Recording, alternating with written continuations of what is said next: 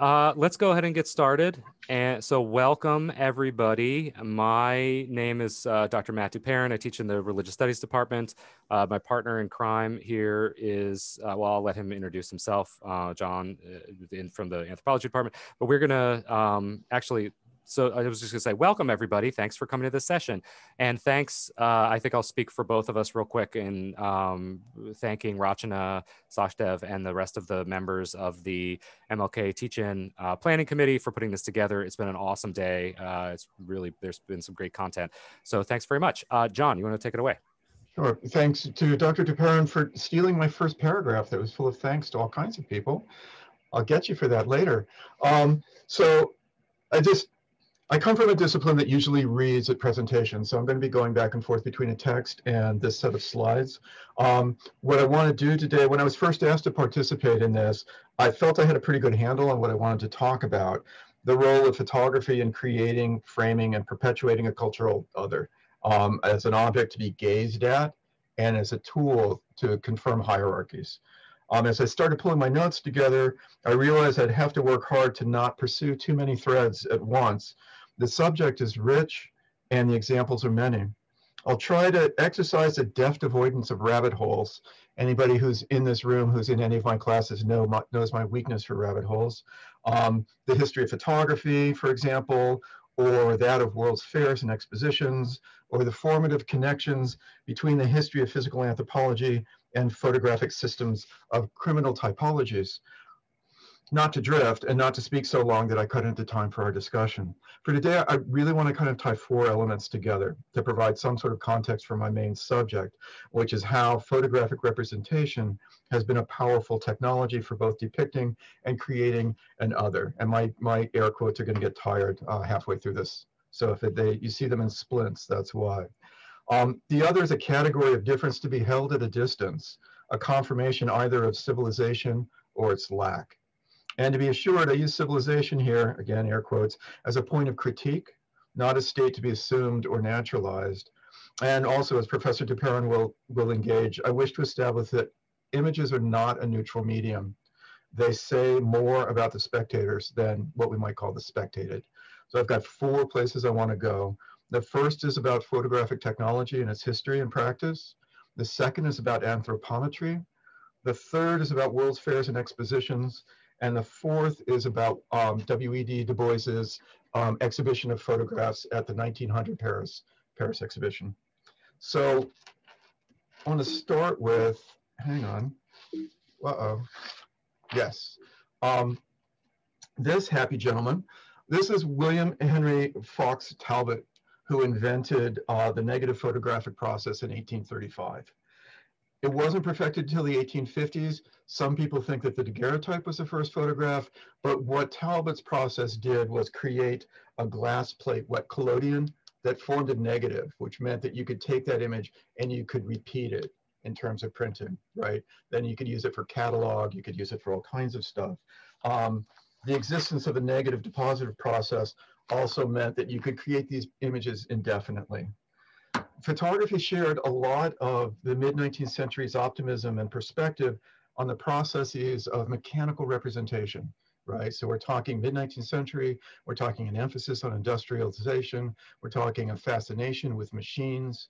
What Talbot called the pencil of nature described an intersection of technology and the natural world, a sort of transparent denotative transference from the visible world to the photographic record, from nature to culture, without connotative interpretive influence.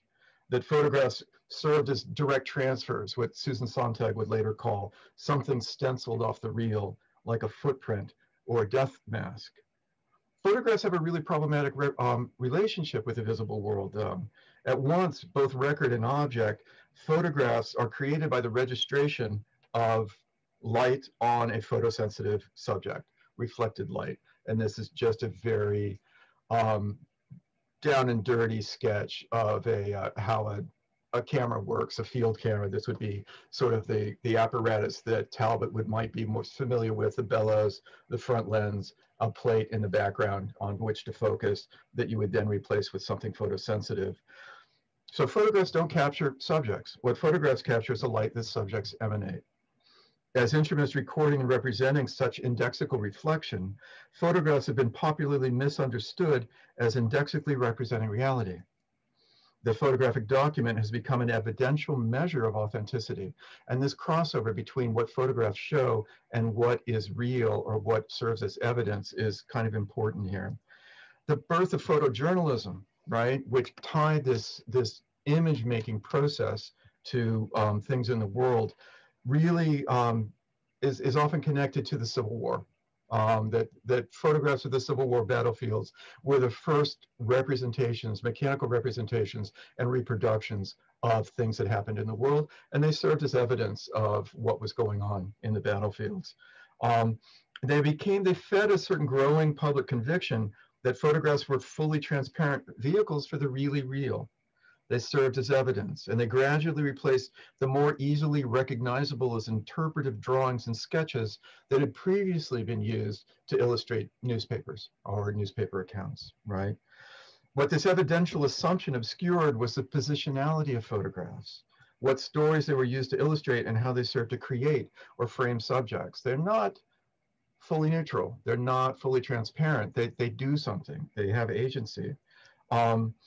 As a photo technology that captures reflected light and arrests it on a light-sensitive surface, photography was seen as a transparent mean to represent the real. Again, we'll go back to this.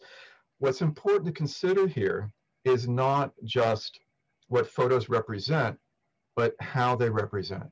As visual documents that record the appearance of the individual body, photographs have become enormously useful in registering that body.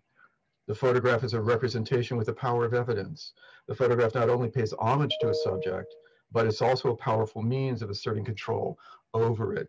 This initial image here, anthropometry was an element or a tool of early physical anthropology that used a system of measurement to try to categorize or create topologies of difference between different kinds of people.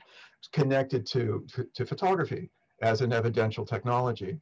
Where images of different people would be used as ways to support typologies of racialized difference.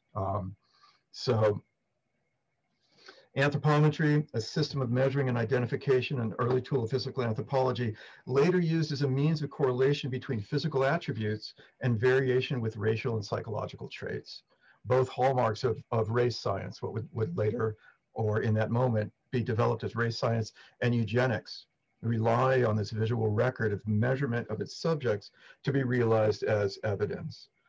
What I want to point out here is that appearance has long been critical to cultural perception, both in the popular imaginary, as well as in the more rarefied circles of such methodologies of anthropology and photography, as we see here. Cameras accompanied colonial projects and extensions of empire, from the unfolding of manifest destiny to subjects brought underneath a variety of colonial yokes. And these are Andaman Islanders that are part of creating a photographic record and documenting scientific difference between different kinds of body types and typologies. As evidence, photographs were used to depict the distance different subjects had from civilization. As such, they would benefit from the gifts of colonial rule and administration. Photographs could be used to both picture savages and primitives in far-off lands. Again, my air quotes have become tired. And to bolster programs of civilization, the transformation of wild Indians, if you will, into functioning citizens of the US nation state, for example. These are before and after photographs of Indian children being subjects of Indian boarding schools, the Indian boarding school project in the United States. And they were used as slides to pursue funding. You would see, look, we can take these savage people and we can render them as civilized people, and this is what our project is. And the photograph served as a way to cement that argument. Civilization here is connected to the discourses of progress and technology, and that these discourses, I'm arguing here, are probably best amplified in World's Fairs and expositions. World's Fairs and expositions, sort of subtitle to this is "Come and See the Not Us," that those that are not us are subjects for our visual consumption. This is a Crystal Palace, the World's Fair in London. This is the interior, where you can see that you've got, you know, over on the left-hand side where these women are standing, you've got some examples of contemporary technology, new advances in carriages or in motor vehicles. And you've also got this kind of connection to indigenous lifeways, this canoe hanging from the ceiling as part of the Canada kind of part of the exposition. This is a map from the Paris exposition in 1900. And you can see here, it's hard to read, I admit, but the different colors here are showing different colonial and different national kind of pavilions, where people come and bring their technologies or are made the subject of certain kinds of curiosities, right? So French national fairs are kind of just really quick contextual history here. National fairs lead to the Industrial Exposition in 1844. The Crystal Palace that we just saw it was in 1851. The Emancipation Proclamation in the United States, 1862. The rise of eugenics through both Francis Galton and others in 1869. The linking of cultural evolution as a theory that explains, sort of gets linked to a projection of civilization or a projection of advancement, if you will, through both Charles Darwin and Lewis Henry Morgan in the 1870s. Alphonse Bertillon takes photographs and uses them to invent mugshots, that these photographic records are a way to understand criminality and to depict criminality. And that scientific racism really connected to some of the methodologies of physical anthropology and typologies becomes more popular in the late 1800s and 1900s. So all during this time, photography is being increasingly used as an anthropological tool, which brings us to the Paris Exposition in 1900. Part of what goes on in thinking about expositions is how they're also used to frame or support these ideas of typologies and hierarchies. The St. Louis Fair, World's Fair catalog on the left here, you can see a sort of a descending kind of representation of what we might think of as civilization. Up in the very uppermost right-hand corner is some white dude who looks very, you know, on top of things with this lovely collar and suit and stuff. And by the time you move around the edges and you get down toward the bottom, you're dealing with people of color, right? That these are at the bottom of this hierarchy.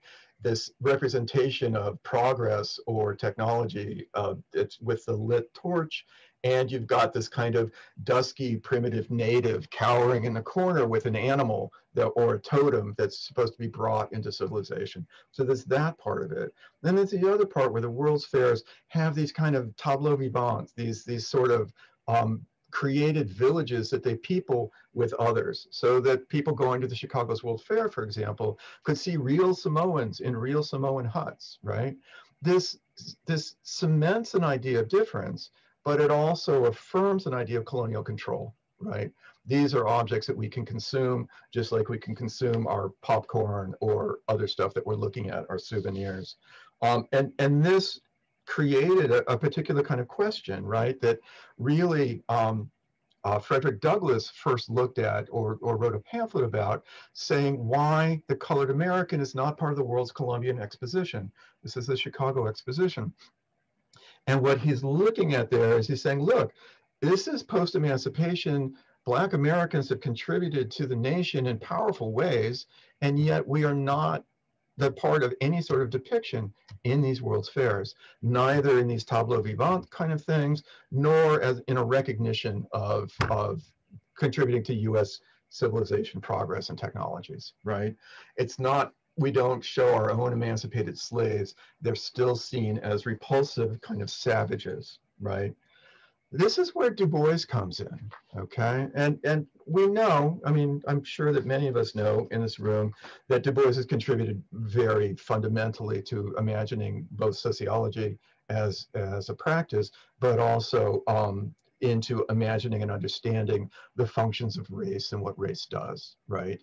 And he writes in 1897 that the wonderful developments of human history teach that the grosser physical differences of color, hair, and bone go but a short way toward explaining the different roles which groups of men have played in human progress. Yet there are differences, subtle, delicate, and elusive though they may be, which have silently but definitely separated men into groups. So he's speaking to these typologies, he's speaking to these racial categories. And this, in 1897, is definitely informing part of what he's going to do in the 1900 Paris Exposition, right? He says the problem of the 20th century is the problem of the color line. The question of how far differences of race will hereafter be made the basis of denying to over half the world the right of sharing to their utmost ability the opportunities and privileges of modern civilization. What he does then is he engages with the Paris exhibition or exposition, right? And we can see some of the sort of what we might imagine as images from the exposition. Over on the left, this is the cover to the sort of catalog for the exposition. Again, kind of like what was going on for St. Louis. You've got this raised figure of this white woman who's holding out, you know, olive branches, but also is dominating the scene. And then descending from her down toward the steps, you start to move into people of color, right? That are also colonial subjects, okay? And the image on the left, or on the right rather, is again sort of an affirmation of this colonial distance that's being affirmed in this kind of exposition. What Du Bois set out to do was he created a series of 500 photographs to be shown at the exhibition, or at the exposition rather, as an album of Black American middle-class lives, right?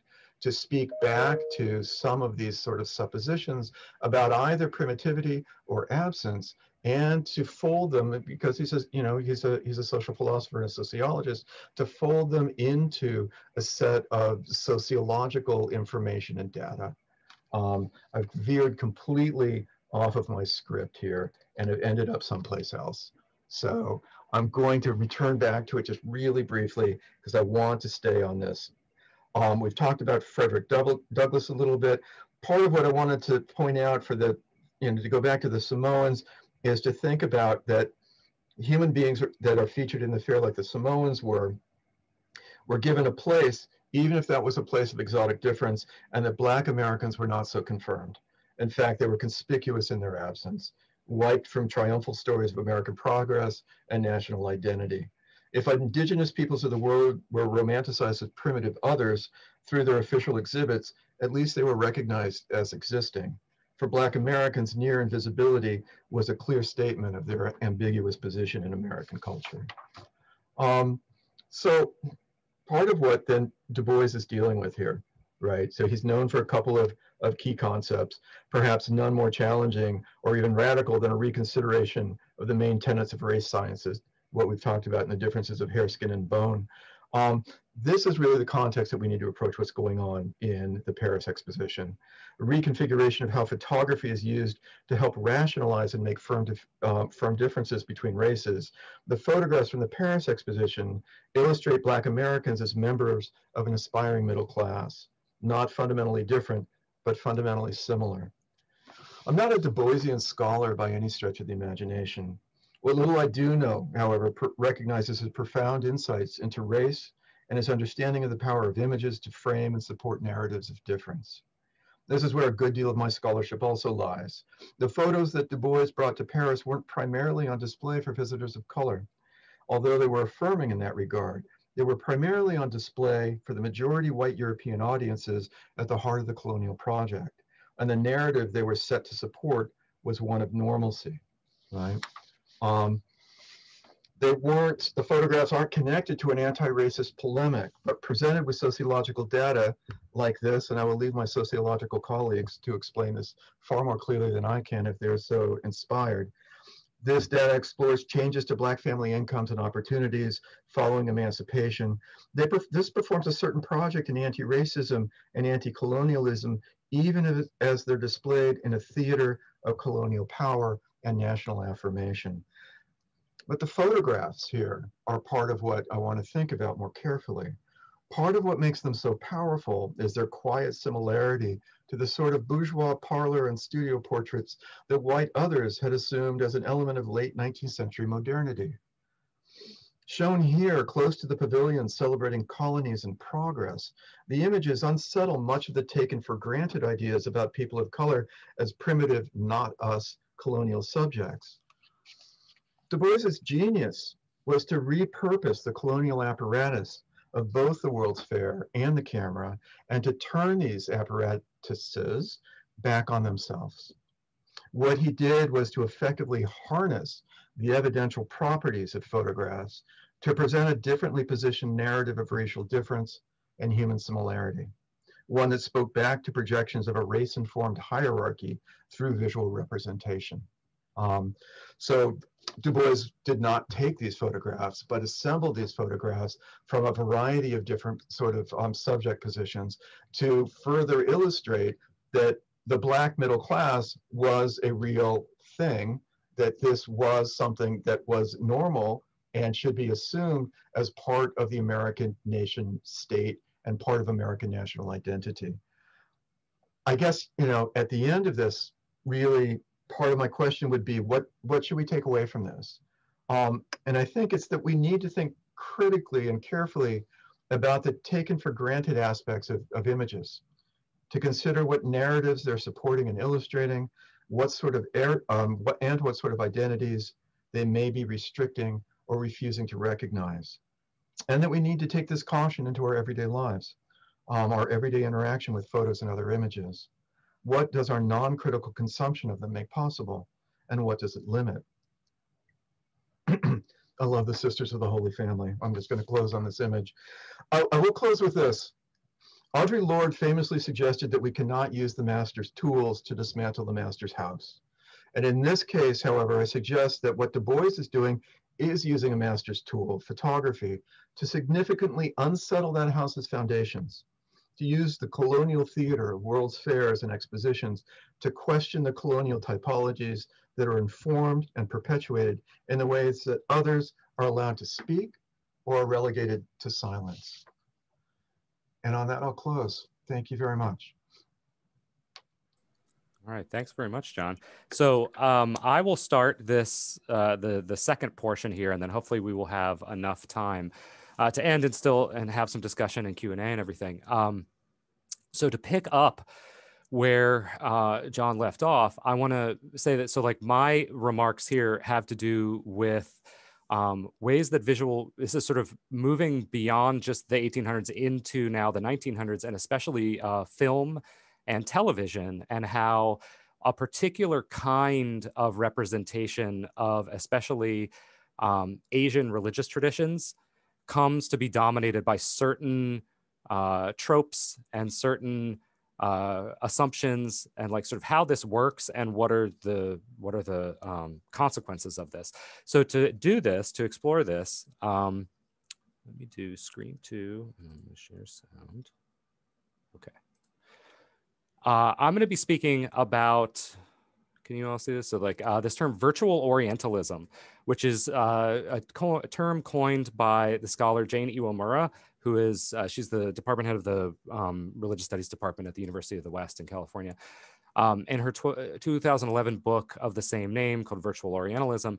And basically what Iwamura is doing is she is exploring ways that Asian religiosity, especially Buddhism, but she's also talking about Hinduism and, you know, Shinto and other kind of native Asian religious traditions are represented, especially in film and in television, and what that means for how Westerners will receive those and conceive of the other, right? So basically, when this term virtual Orientalism it's this kind of it's a combination of basically two streams of thought. So the first is the Orientalism itself, which is a term that was coined by the late Palestinian American scholar Edward Said.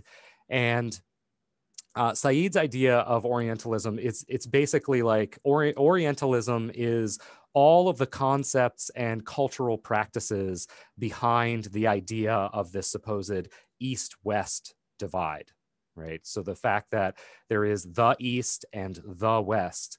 And Said goes into a lot more detail about how, like, his main area of research was about how this supports colonialism and the colonial enterprises of European and American powers. And what's significant about this divide is that the West, so-called, mostly does refer to a set of cultures and political realities that were historically related and at least somewhat contiguous. So mostly like what we're thinking of, what we now think of as like Western Europe and the North American colonies. So like, you know, basically the US and Canada. The East, however, and I also will get really, you'll get tired of this. There's lots of scare quotes. The East mostly just operates almost as like a foil for the West. So it's defined in distinction to the West, with not a lot of differentiation between all of the like various things that are included in the East, right? So it includes basically everything from, you know, east of Turkey. So everything from the Middle East to South Asia, East Asia, everything. That's all the East, and it gets sort of lumped together in its own category.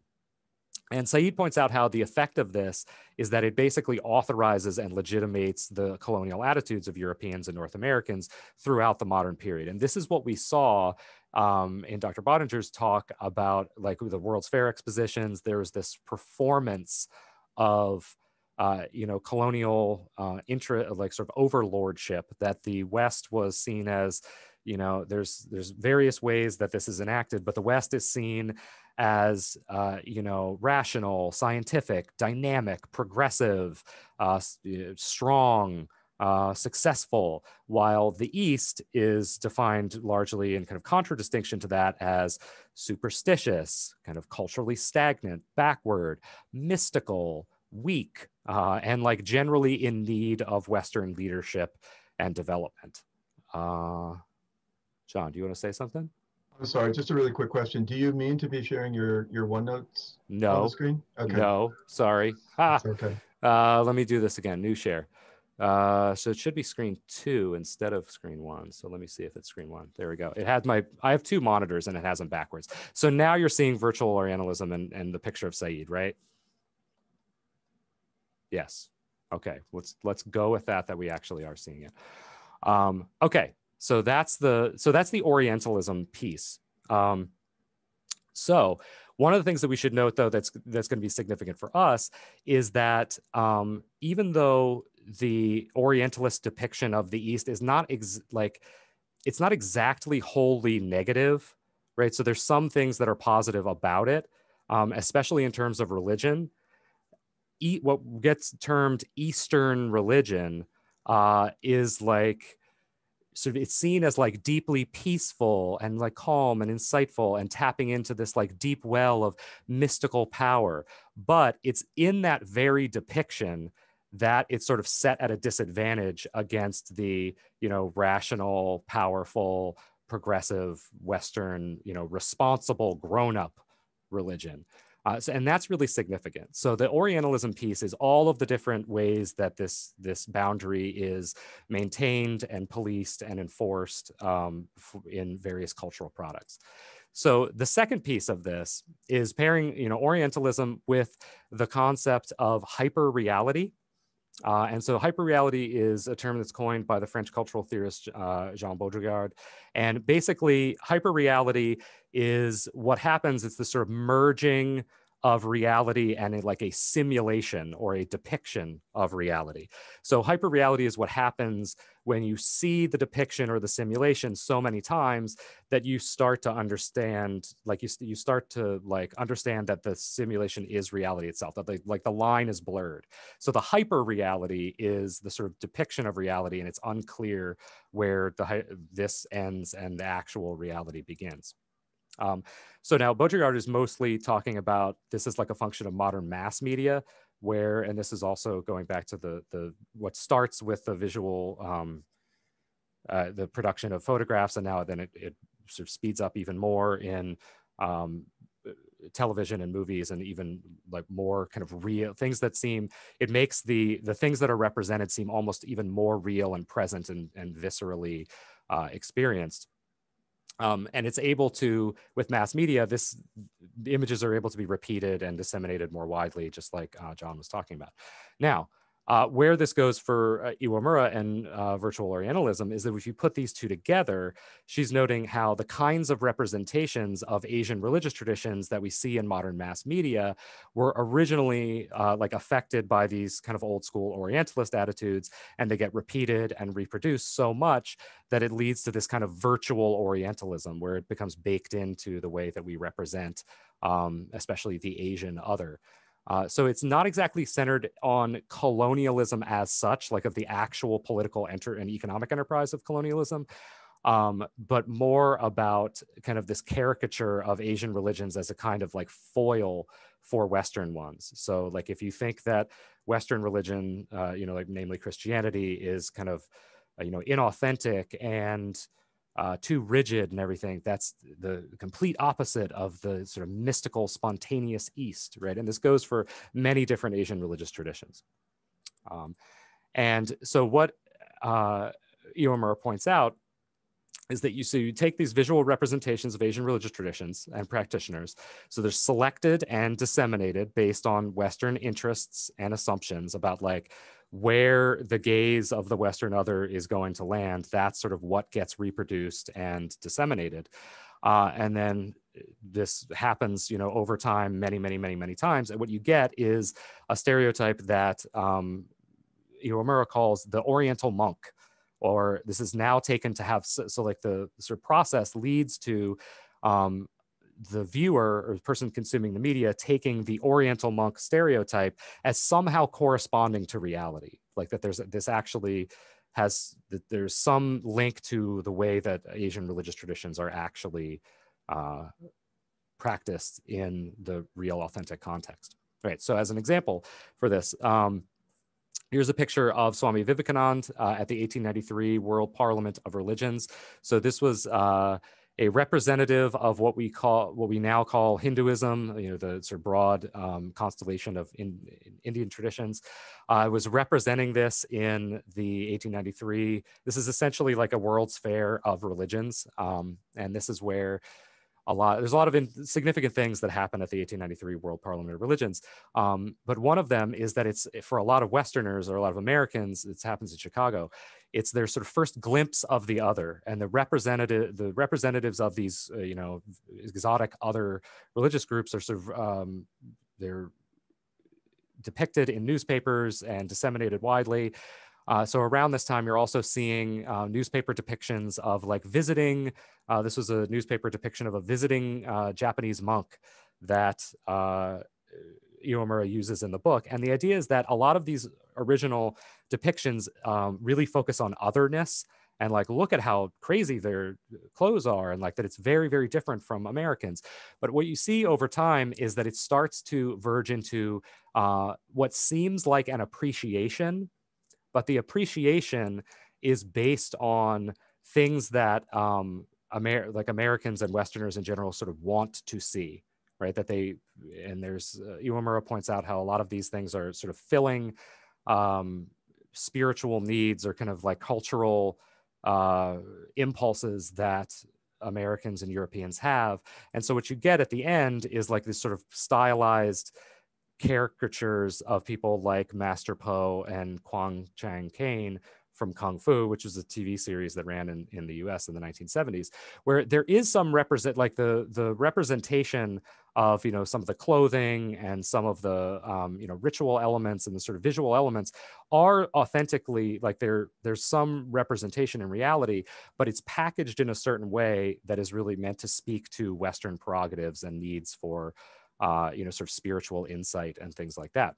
So prime example, it's Mr. Miyagi from The Karate Kid, the beloved 1980s classic, The Karate Kid, which is, he's played by Noriyuki or Pat Morita, who was nominated for a Best Supporting Actor Academy Award for his role as Mr. Miyagi.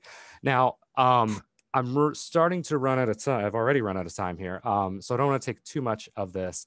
So I'm not going to actually play the clip, but we will all who grew up and loved this movie will remember this famous like wax on, wax off scene where the setup is that his American pupil, his sort of brash, sort of rude American pupil, is training with Mr. Miyagi for karate, and he has him doing these like seemingly nonsensical things. And his student Daniel is like really complaining about it. And in his, very thick, affected accent, Mr. Miyagi is like, no, this is not always as it seems. And so he tells him to like do the motions of like all of these chores that he was having him do. And then eventually starts throwing punches at him. And then, oh, lo and behold, the, waxing the car on, waxing off was actually a block for a punch. And he realizes, oh, there's so much that I have to learn from Mr. Miyagi. And as you can look the scene up on YouTube, and it's everywhere, like you can watch it if you want. But at the end of it, you can see like the actor who plays Daniel is like, he's sort of blown away by this in the end. And then as he sort of turns away to go home, there's this like sort of Zen flute that plays. So you cannot miss the sort of message that there was secret Eastern wisdom that was imparted to Daniel on this day, right? So the point about this is the reason why, like, why this is significant, or what happens with this, is that the more that we see these images, they're, like John pointed out, and we uncritically consume them, the more likely it is that we will come to think that this actually represents the reality. And so this has been the case, especially with depictions of Asians and Asian Americans in Western media, and especially of Asian religious traditions. And this is why we have sort of certain preconceived notions about Buddhism and Hinduism of being a certain kind of religion that does not necessarily take into account the entire picture. And so in class, I will normally have a clip too that I play of from the Conan O'Brien show from a few years ago, where he visited Korea, and he visited a Korean monastery, and he's talking to the monk, and Stephen Yuen from The Walking Dead is his like interpreter. And he's talking to the monk, and the guy is like, yeah, I know you from TV. And he's like, wait, what? You have TV? And the guy's like, yeah, he like pulls out a cell phone. He's like, yeah, like I have a cell phone. I watched it on YouTube. Like it's not. And Conan is like, his mind is blown because he's like, you're a Buddhist monk. You should not be doing any of these things. And the point is that that's because his understanding of what being a Buddhist monk is sort of informed by these repeated categories of the Oriental monk, right? So what I want to end with this is a couple of sort of notes for positive representations going forward. This is exactly why things like Crazy Rich Asians and the Netflix series Never Have I Ever were so significant, and why people found them so significant was that here was an example where you had Asians and Asian Americans sort of filling starring roles, but not because they were a kung fu master or like a wizened sage, but just because they were just regular people, right? And like this was just a representation of their regular lives. And so this is kind of similar in the film version of some of the things that we saw in Dr. Bodinger's presentation. But the other plug, I've been reading this book myself, and I wanted to sort of plug it at the end as a way to wrap up. If you want to explore any of these things more, I highly recommend reading Charles Yu's Interior Chinatown, which came out last year and won the National Book Award, where he's playing with like all of these things about sort of representations of especially Chinese Americans in film, movies, and TV.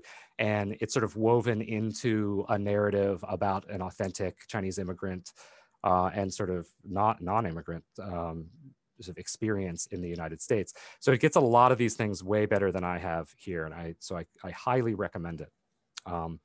Okay, so I will stop here, and I apologize for sharing my wrong screen, but I know we're basically out of time, but if we want to, I can hang around and answer questions if John wants to. I'd like to for a few minutes. I have a 4 o'clock meeting, and I have a sincere apology for stomping all over the time. I feel like I really went over there. And, oh, no, I thought I did. I'm sorry. That was my fault. No, you were fine. You were fine. Yeah. Okay. So yeah, sorry that I saw in the Q&As. So you should be able to use the Q&A to ask any questions if you want, and we can take some of these as they come up, if anybody has anything. It's interesting to think about Crazy Rich Asians as an example of just regular people, because those right. people are so insanely wealthy that it's like, yeah, okay. But yeah, I saw that a few months ago. I was like, oh my God, it's crazy. Yeah, and it was interesting too that that was, if you remember, that came out the same summer that Black Panther came out.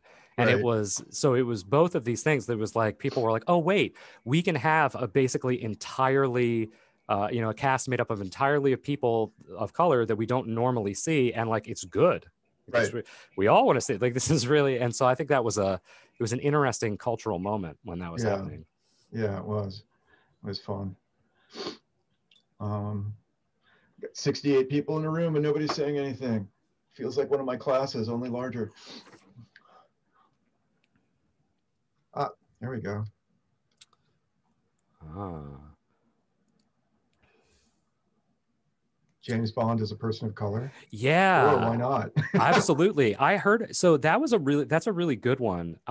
So I never heard, did they actually cast? Because there was somebody that they were thinking of casting this, and I don't remember whether it actually happened or not, but I think that's an awesome idea because, for the same reason that like it, it's just sort of, you have a person of color just inhabiting a role that is supposed to be, I mean, that is sort of quintessentially white. I mean, like James Bond as a character is in some sense like a projection of like British power, like, because he's, you know, he's He's a British. quintessential colonial power, Right. right? Yeah. I mean, like he's an agent, he's a unstoppable agent of the British government. So to have a person of color in there is, I mean, in some ways it might be problematic, like that there's a kind of you know, there's some tension there, and I don't know how they would address it, but yeah, it would be very interesting move I to think see. they're already finishing it. I think it's a woman, and she's a person of color. And I think I've seen um, uh, advances, advertisements for it already.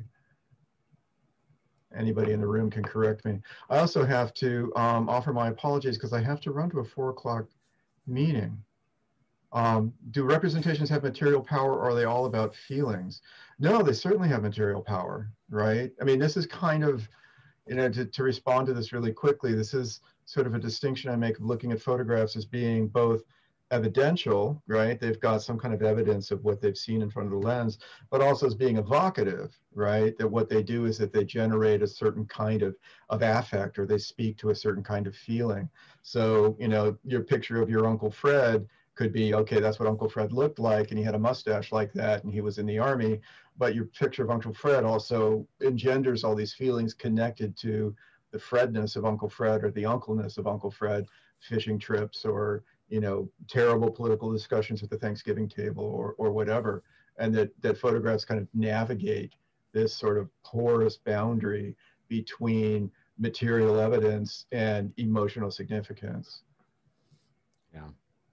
I think also Dr. Mall made this comment about social media and representations there, and that is, so I think if anything, if you think about like someone like Baudrillard is really thinking about, um, you know, mass media where like the worst case scenario is we all went to the theater and like saw the same film or whatever, and now with social media, it's the algorithms are making it so that we're seeing literally the same image that is extremely filtered and doctored, right? Like to the point where there's an even smaller connection to the actual reality, and it's so curated and so yeah, sort of doctored, and then it's repeated over like ad infinitum. There's no way that that's going to not end up being, you know, having a sort of similar effect. Right. Yeah. There are more questions than I have time to answer, but they're really, really good, and I'm kind of sad. Yeah, Um, they are. yeah, you know, this idea that anthropology in particular, but both of our disciplines in some sense, participate in, or at least rest on, a history of colonial power structures. Absolutely. How do we deal with that? By hopefully teaching people how to think critically about what those things are doing. Um, I mean, at least that's what I'm trying to do when I'm looking at, you know, histories or questions of photographic representation of Native people, Native Americans, Black Americans, people of color, is to look at, to recognize how they use, you know, their establishment a particular powerful discourse, and then how we can also chip away at that discourse, reposition them, unsettle them, reimagine them in different directions. Yeah. And I think, you know, sort of building on some of the themes from the rest of the MLK teach-in, I think one of the things that we always end up with in my class is we're like, well, so can we not enjoy Karate Kid anymore? Like, but I think that there's a lot of these. So like, can we not? How do we get around these things? And I think one of the things that came up in another session was we'll try to consume media that is produced by people of color. So like that, you know, there's still, interestingly, there's still stuff that you can do to analyze this. And there's ways that, you know, representations of power and hierarchy and everything are still reiterated and communicated through those media. But you're at least going to get a broader spectrum of voices and representation in having a sort of more varied media diet, I guess. I would agree with that. I'm so sorry. I do have to run. Okay. But thank you all very much. Thank you for showing up. Thank you for being here. Thank you for your questions. Yeah. I'm sorry if I can't engage all of them. John, if anybody has questions, can they email you? Absolutely. Okay. Absolutely. So me too, since we're out of time, me too. If anybody wants to just send us emails to follow up with anything, I think we'd love to chat about it. So thanks. Thanks a lot, everybody.